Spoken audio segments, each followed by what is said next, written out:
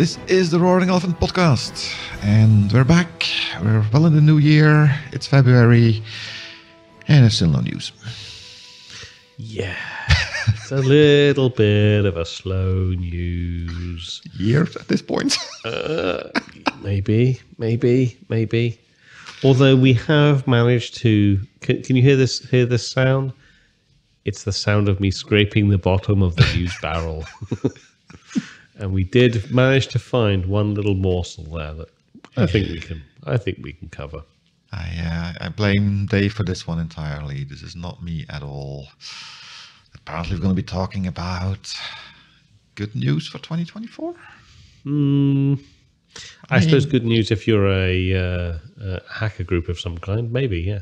But not really. I mean, this article isn't about the fact that there's going to be more data breaches, which would be a bad thing.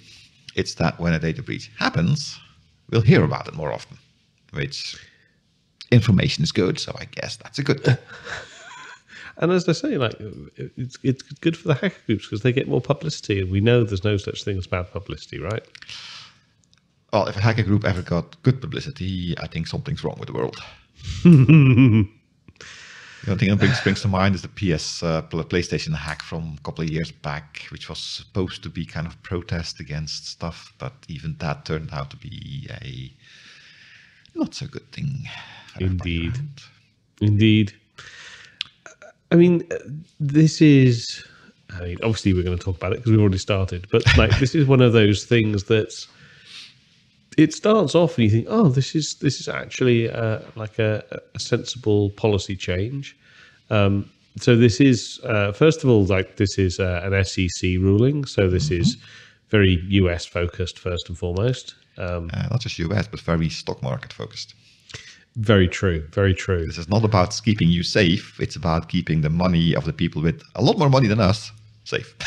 Yeah. So basically requiring public companies to submit a filing within 4 business days of there being a cybersecurity incident.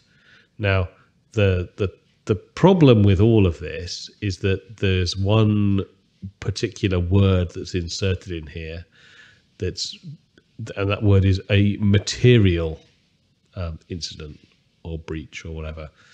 And that word is that's the get out of jail free clause, or at least it muddies what is otherwise quite a clear set of legislation. Because, how does one, first of all, the legislation does not define what a material sort of breach or incident is. And so it's very much left up to interpretation, and of course organizations can decide whether or not they think a particular incident was material or not.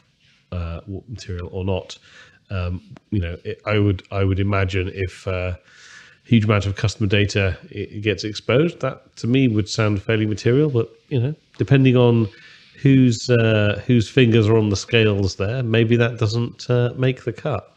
So on the one hand, while this sounds like a positive thing, like people having to be more open, not just more open, but more open faster, to give people more of a heads up that something has happened.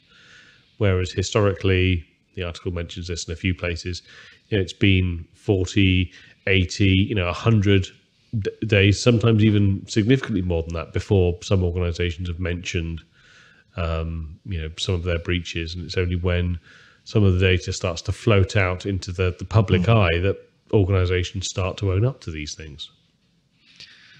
Yeah, I don't have that much of a problem with the material word, because in the end it's going to go to courts. They will establish precedents, and I think things like material have already been part of precedents. So I think, yes, there's leeway, there's interpretation there.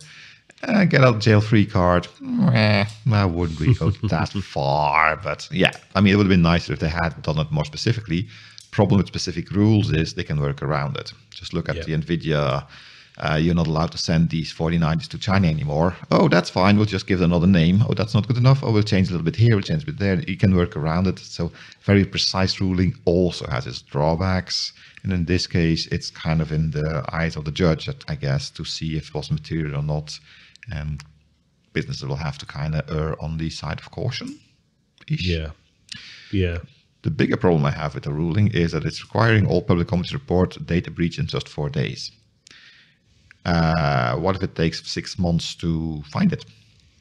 I mean, you can still be very good for security, have everything in place, have a SIEM, have an endpoint security, everything working, but the hackers also get more and more creative. And there will it's an arms race. There will always be a hack somewhere that hasn't been discovered yet, and it takes a while to do. Does this mean that if I got hacked by this super duper Gen AI driven, why not, it's all AI today, hack attempt, and my top of the line security suite didn't catch it up until 14 days, a month later, am I automatically in jail? I don't believe so. I believe it is from detection, because what they actually talk about is so many organizations burn so much time curating like PR responses to data breaches and stuff like that. Covering it up, just say it as it is. I mean, certainly at least attempting to put some sort of spin on things. And I think it's more to, my understanding of it is it's from the point that you realize that you have had an incident, that it's from that point onwards that the clock starts ticking. Now, that's also, I think there's a discussion. Yeah, like there's a question of like how certain do you need to be? Like, does someone just need to go, oh, I think we've been breached, and automatically the clock starts ticking, or do you need, how much verification do you need that sort of you have had some sort of incident? And again, it's another thing that I think is a little bit unclear as to exactly what that.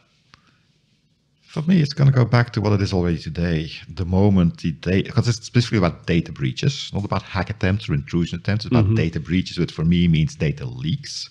And today, when do companies respond to them? When they appear on the dark web, when the first piece of data gets sold off and is identifiable as coming from company XYZ. And you can't deny at that point that it's clear that something happened, and from that point on they have 4 days, but by then it's all over newspapers anyway, so it's a bit of a paper tiger at that point. Up until the point that the stuff is put up for sale, there's really no way of saying for sure that somebody took your data. You can detect somebody got in, that they read a file. You don't know that they downloaded it, of course. Common sense will dictate that if they got to your very super secret file, they'll probably have downloaded it. But it is a defense to say, yeah, but we didn't have any proof that there was actual data leaked. Data access, yes, data leakage. You can only guarantee that when it has been found out there and being sold or whatever on the dark webs. Webs. Did I say multiple dark webs? I'm sorry. Dark web. I think some of this depends, because so this isn't actually just about data breaches. This is any material cybersecurity incident. Now, many of them will be data breaches, but it does say any. Well, the data breach is the one that you can prove. Right? Yeah, but I think I agree in terms of I agree with what you're saying in terms of the how do you know what someone's actually done. I think in some of these breaches where people have downloaded terabytes of data, those ones probably slightly easier to verify as to where that data has been accessed and has been copied off the premises, etc. And a lot of it comes down to the kind of the forensics of figuring out exactly what happened and the timeline and how long people have had access and sort of what they were doing. And some of it comes from how people cover up their tracks, and sometimes that itself leaves fingerprints in things and that sort of things as well. So I think it will be interesting to see how this, or if this does really change things. But I don't know. I understand what you're saying around like things like material being defined and precedent being established and that sort of thing, but I don't know. I can see this reducing the amount of spin and polish time that the organizations feel that they have to put together a coherent response or story or whatever it is. But I still, I don't know. I still don't really trust that organizations are going to acknowledge this until taking care of you. They're helping you. I just don't. I don't trust that organisations will take care of this until, as you say, in the case of a data breach, the data pops up somewhere, or at least negotiations fail. Let's say, because that's the other thing is there's a lot of ransom type conversations. There were several. Put some proof up at that point to start negotiations already. So Yeah. But there have been several of those, recently with PlayStation's Insomniac Games not losing, but people gaining access to 1.67 terabytes of data, including passports of their employees, lots of detailed employee details obviously of games, and including playable code and all that sort of thing, and like. That's the sort of thing that I think is quite obvious to see out there. I think some of these other things are a little bit more nuanced. On the other hand, data leakage. Would we have a Gen AI hype at the moment if we didn't have the Llama 2 source code being hacked and distributed? Mm. Now, one thing I did miss in the article is consequences.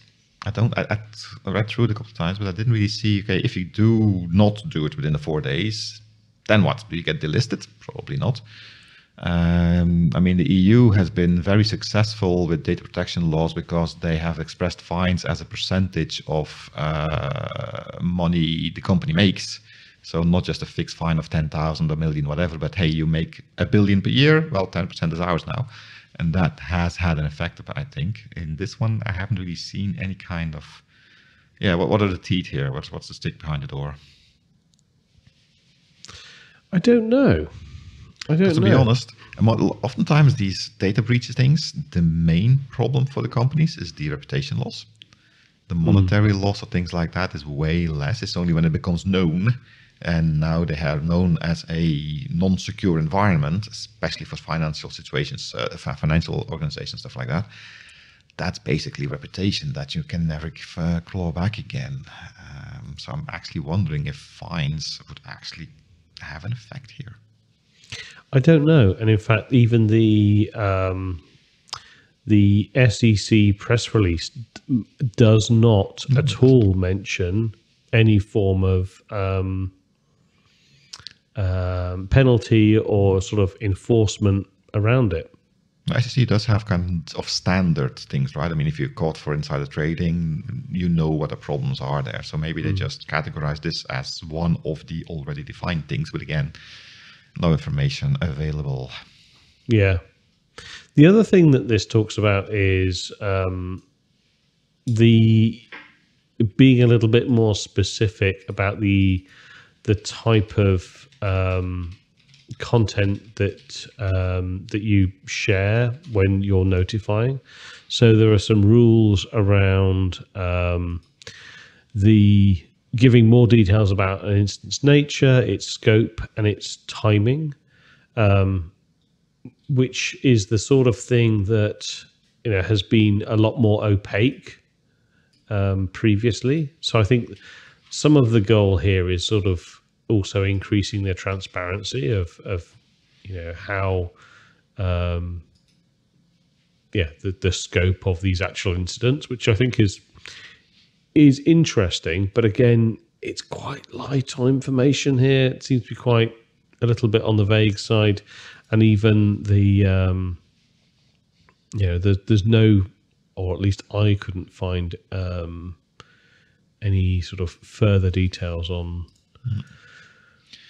It's also not really the first thing, apparently, because when I was talking about the EU, I thought, hey, what's the EU stance on this whole data breach thing? And I actually found a press release where in December 12th, 2018 already, so that's way back already, apparently every EU institution must expose personal data breaches within 72 hours of becoming aware of the breach, where feasible. That's probably because there's some security agencies underneath the European umbrella which aren't allowed to or won't do this. Yeah. But this is 72 hours. This is way less than 4 days, right? Yeah, yeah. And this is a government institution, and to be honest, you would expect commercial entities to be a bit ahead of the curve here and governments to be running behind.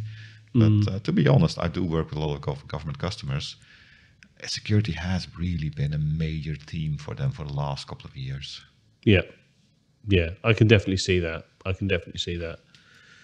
And I also think that the governments are also sort of those areas where they have to be seen as wherever possible, responsible, especially for public data, as that was talking about personal data. Sort of. It's also a bit because they can't be mad at companies doing it badly if they doing it worse. I mean, you can't just do as I say, not as I do thing, right? Yeah.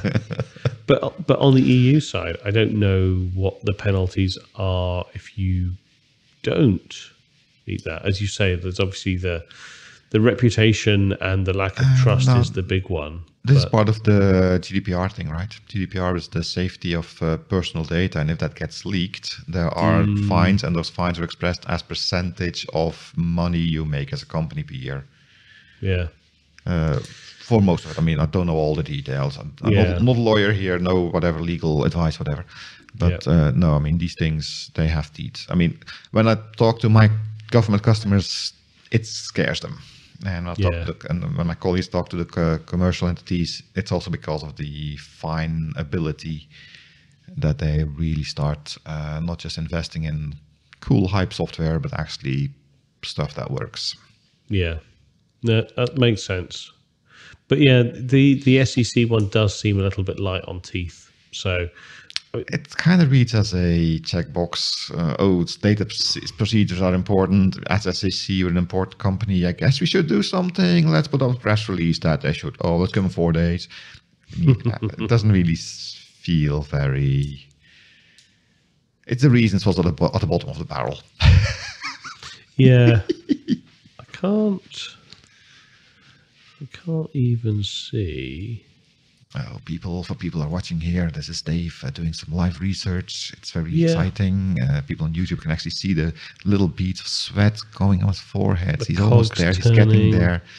I'm getting a flashback of the Meatloaf song now. There is zero mention in the even in the actual ruling SEC ruling doc of any form of fine. No, I couldn't find anything. None whatsoever. So yeah, a little bit weird. So it's America. It's totally normal. It just seems a little bit strange that like this should get sort of publicity when it does. I think you mentioned the word paper tiger. It does seem to be a little bit of like all noise, no substance. But origami is cool. Fair enough. All right. Well, on that note, anything else from you? Nope. I think we've beaten the paper tiger to death. Well, that's very sad. Could at least set fire to it. It's paper. It's okay. Well, in that case, that is all the time we have for today. You can support this podcast by becoming a Patreon. Every contribution really does help. We are on YouTube. You can watch me live researching, searching, and failing. You can hit like, subscribe, and the notification bell, all the YouTube things. You can also go to roaringelephant.org for a link to our Patreon page and for more information about the podcast. Please do send any feedback you have to podcast@roaringelephant.org. And until next time, my name is Folding Paper Dave. And my name you can find on the dark web somewhere. Along with your social security number and all the other details. And we look forward to talking to you next week. Goodbye. See you then.